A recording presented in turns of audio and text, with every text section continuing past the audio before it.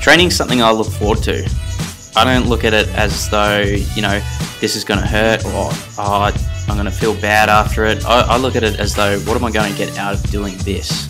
So what's the end result that I want to, strive towards? And a lot of the times, there's a rare instance where I'm having a shit time training. It's always something enjoyable, as much as it looks like, pain and suffering to people from the outside.